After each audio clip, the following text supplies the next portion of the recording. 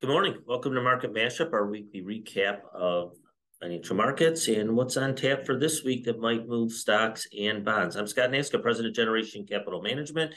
A mixed week last week for the major indices as the Dow Jones was down 2.7%, S&P 500 was down 0.66%, and the NASDAQ was the winner last week, up 0.55%. So it was mixed. For last week, year to date so far, markets are positive. We've had a good buying spree in the first 3 weeks of 2023, and that's propelled markets higher. So I think there's been a little buying on the side of the investors, a little more appetite for risk, and we've seen that in the moves of the markets.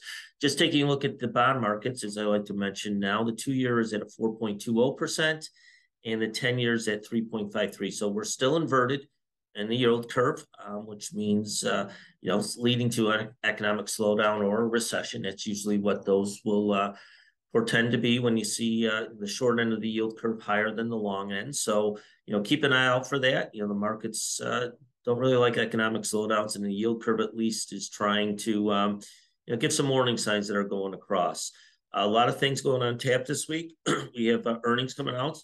Some of the major tech companies.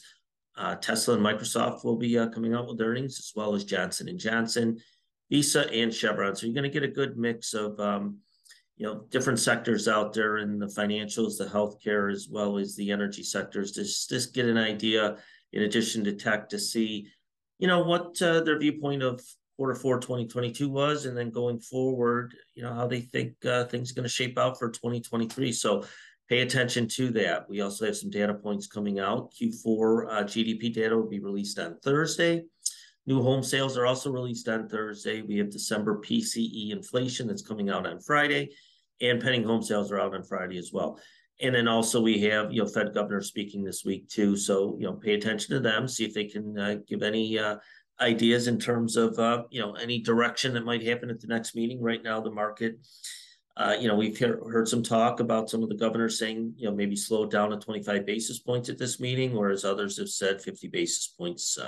So I think there's still consensus in terms of an increase. Just don't know in terms of how much, if it's going to be 25 or 50 basis points. So we want to see and hear if any of those Fed governors, when they're speaking, sort of tip their hands, or at least provide some ideas in terms of their thought process on interest rate policy going forward. The market's going to pay attention to it, so just keep an eye out on that.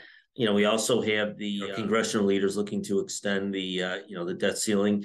I'm going to pay attention to that as well, because there's always talk of we need extensions, and if it doesn't happen, then a lot of issues could happen. So the markets are going to look at that, but they usually tend to get extended. But you just have to go through the theatrics in terms of how things move, and our congressional leaders out there. So please feel free to reach us on our website, www.gencapmgmt. Get some updates, financial planning, John's top tips. Please take a look at those.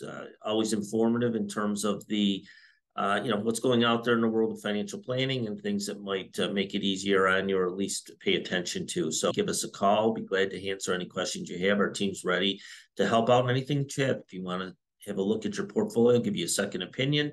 If you want to make sure just that your allocations are in line with your risk tolerances and meeting your goals and objectives, we're happy to do that as well. Once again, my name is Scott Nasca, President of Generation Capital Management, and this is Market Mashup. Have a great week, everyone.